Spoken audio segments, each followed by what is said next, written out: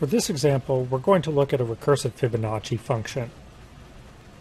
Again, I have my code on the left-hand side and my registers in memory on the right-hand side.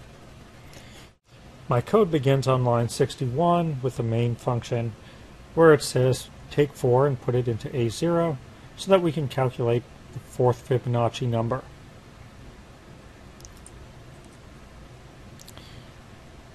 Next, line 62 says jump and link to Fibonacci.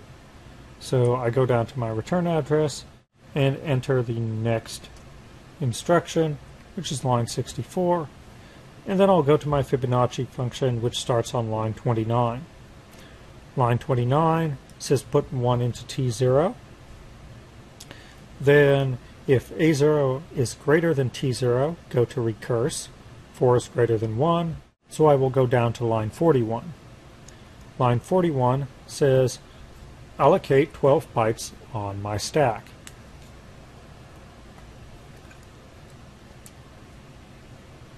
So I will move my stack pointer down 12 bytes, which will make room for 3 integers. Then it says I should take my return address and store that at stack pointer plus 8. So my return address is line 64, and that goes in the first position. Next it says to store my parameter at stack pointer plus 4, so I've put the 4 up there. Then line 45 says take A0 and subtract 1.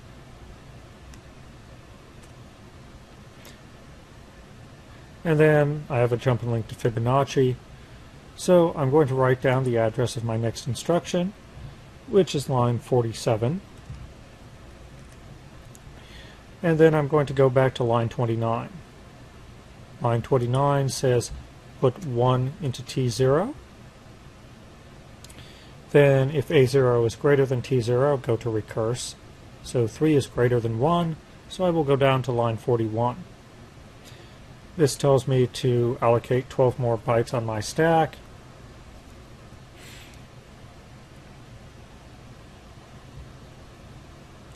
So I move my stack pointer down 12 bytes. Then I'm going to store my return address at stack pointer plus 8. And then my parameter at stack pointer plus 4. Next I subtract 1 from A0, store that back in A0. Then the jump and link to Fibonacci says put the address of the next instruction to the return address, so that's line 47, and then go to line 29. Line 29 tells me to put 1 into T0. Then if A0 is greater than T0, I should go to recurse. 2 is greater than 1, so I will go down to line 41. Line 41 says allocate 12 bytes of space on my stack.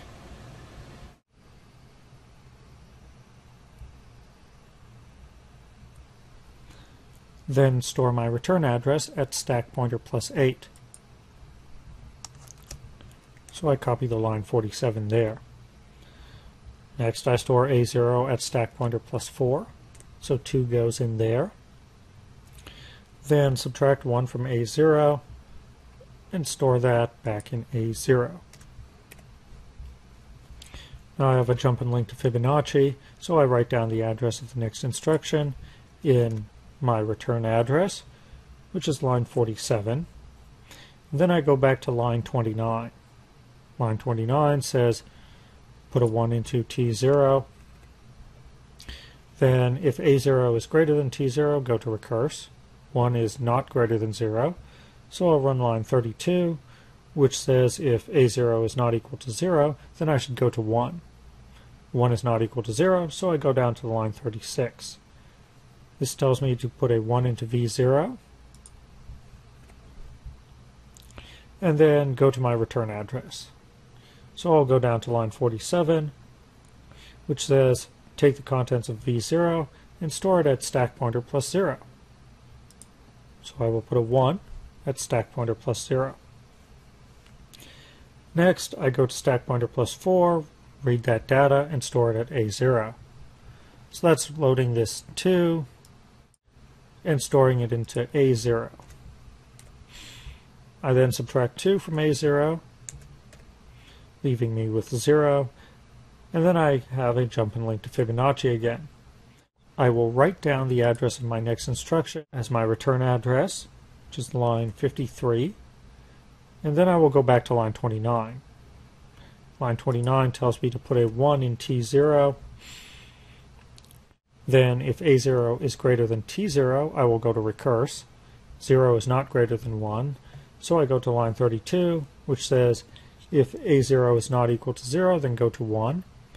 0 is equal to 0, so I go down to line 33, which says put 0 in V0. Next, line 34 says go back to my return address, so I will go down to line 53.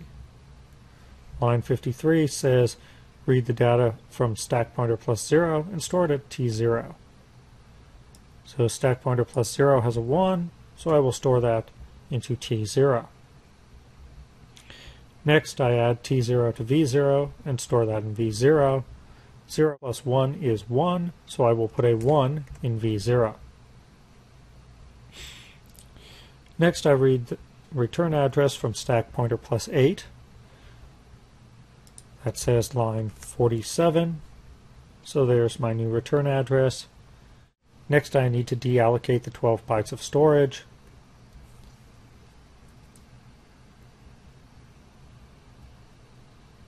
So my stack pointer now points there. And then I go back to the return address, which is line 47. So line 47 says take what's in V0 and put it at stack pointer plus 0. So I put a 1 in there. Then I go to stack pointer plus 4, read that data, and store it into A0. So stack pointer plus 4 has the value 3, so I will put that in A0. Next, I subtract 2 from A0 and store that back in A0. And then go to my Fibonacci function again. So I will store the address of my next instruction, which is line 53, and then go to line 29. Line 29 says put 1 into T0. Then if A0 is greater than T0, I'll go to recurse. So 1 is equal to 1, so I'll go down to line 32, which will tell me to go to line 36, where I would put a 1 in V0. And then go to my return address, which is line 53. Line 53 says load stack pointer plus 0, which is the value 1, and store that into T0. Line 54 says add T0 to V0 and store that in V0. 1 plus 1 gives me 2. So that's my new value for V0. Line 56 says read the value from stack pointer plus 8 and store that as my return address. So that's referencing line 47. So that will be my new return address. Next, I need to deallocate the 12 bytes of storage that I used for this function.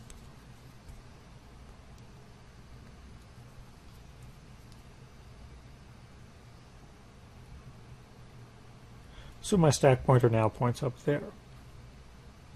Then I'll go to my return address, which is line 47. Line 47 says take whatever's in V0 and store that at stack pointer plus 0. So I put a 2 up there. Line 49 says read what's at stack pointer plus 4 and store it into A0. Stack pointer plus 4 is that 4. So that will go into A0. Next, I subtract 2 from A0, store that back in A0.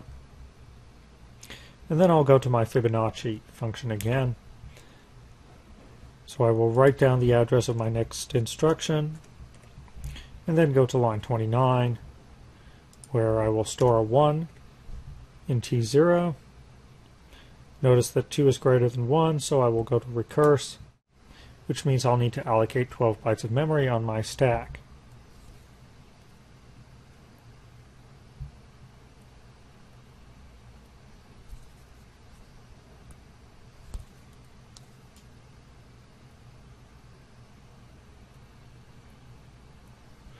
So there's my stack pointer now. Now it tells me to take my return address and store it at stack pointer plus 8. So I set stack pointer plus 8 to reference line 53. Then it says take A0 and store that at stack pointer plus 4. So A0 is 2, so it goes in that spot.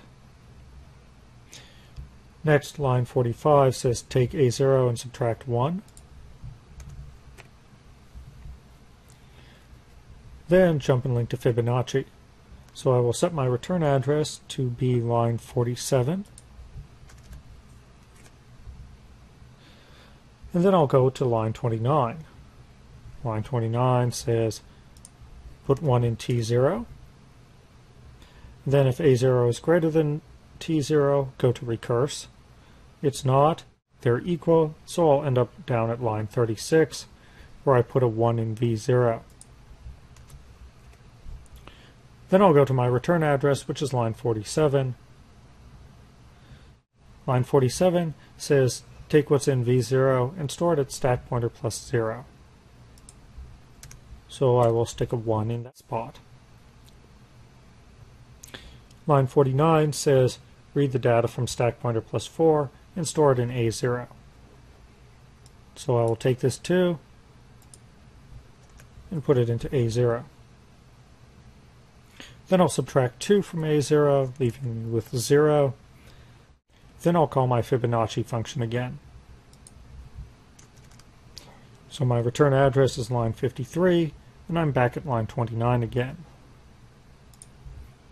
Put 1 in T0. 0 is less than 1, it's equal to 0, so line 33 says put 0 into T0. Then go to my return address, which is line 53. So I will load stack pointer plus 0 into T0, and then add T0 to V0 and store that in V0. Line 56 says get my return address back from stack pointer plus 8. So that's this line 53. And then deallocate 12 bytes of storage from the stack.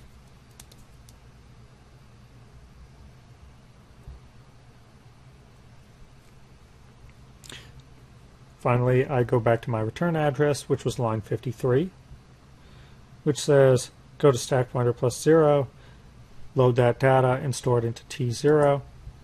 So I put a 2 in T0. Then I add T0 to V0, store that in V0. 2 plus 1 gives me 3. And then I'm going to load my return address from stack pointer plus 8. I'll be pointing at line 64. Then I deallocate 12 bytes of storage.